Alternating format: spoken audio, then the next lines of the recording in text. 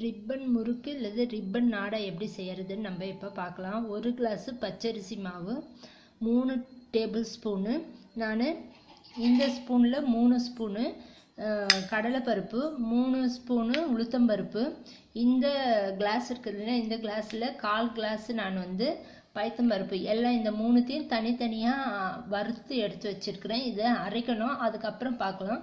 ஒரு 2 ஸ்பூனு எள்ளு, 1 spoon chilli powder, டேஸ்ட்டுக்கு ஏற்ற மாதிரி உப்பு.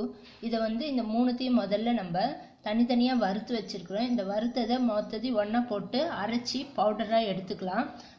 பவுடராக எடுத்து ஜலிச்சு எடுத்து வச்சுக்கணும். அதுக்கப்புறம் மாவு எப்படி பிசையிறதுன்ட்டு காமிக்கிறேன். முன்னாடி காமிச்சு இல்லைங்களா, நான் பருப்பு எல்லாத்தையும் ஜார்லேயே போட்டு அரைச்சி பவுடர் பண்ணி ஜலிச்சு எடுத்து வச்சுட்டு இருக்கிறேன். இது 1 கப்பு மாவு வந்திருக்குது. இப்போ நம்ம எப்படி பிசையிறதுன்ட்டு பார்க்கலாம். வெண்ணெய் சொல்ல மறந்துட்டேன், வெண்ணெய் எடுத்துங்க. உங்களுக்கு வெண்ணெய் வேணான்னா எண்ணெயே சூடு பண்ணி நீங்கள் மாவு பிசையும் போது ஊற்றி பிசைஞ்சிக்கலாம். இந்த அளவுக்கு நான் வெண்ணெய் எடுத்து வச்சுருக்கேன். அரிசி மாவு போட்டுக்கலாம்.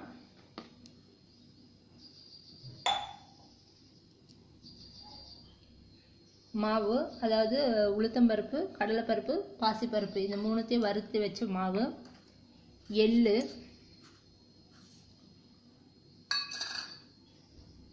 தேவையான அளவுக்கு உங்களுக்கு டேஸ்ட்டுக்கு ஏற்ற அளவுக்கு உப்பு, காரத்துக்கு 1 ஸ்பூனு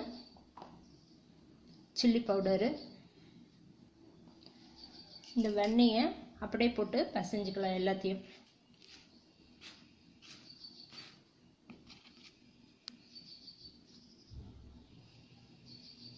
வெண்ணெய் வேணான்றவங்க எண்ணெயும் சூடு பண்ணி நீங்கள் மாவில் பிசையும் போது இது மாதிரி ஊற்றிட்டு பிசைஞ்சிக்கலாம்.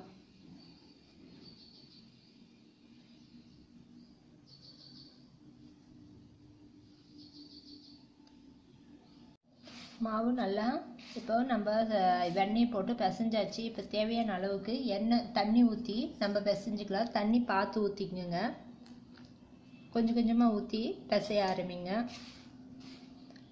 ரொம்ப தளரவும் இருக்கக்கூடாது, ரொம்ப கெட்டியாகவும் இருந்தாலும் முறுக்கு குழலில் போட்டு பிசைய முடியாது.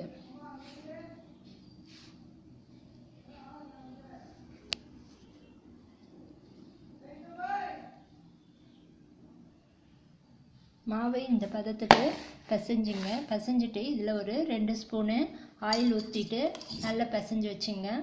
அதுக்கப்புறம் முறுக்கு எப்படி செய்யறதுன்ட்டு பார்க்கலாம்.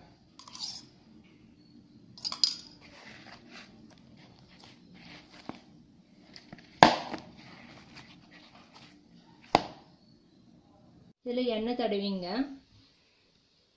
இந்த இதுலேயும் எண்ணெய் நல்லா உள்ள எண்ணெய் தடவிங்க.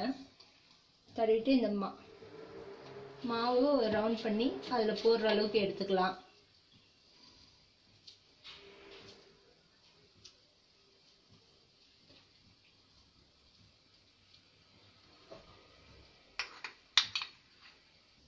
அடுப்பில் நான் எண்ணெய் சூடு பண்ணி வச்சிருக்கிறேன். எண்ணெய் நல்லா காஞ்சிடுச்சு. இப்போ நம்ம முறுக்கு எப்படி பிழியறதுன்னு பார்க்கலாம்.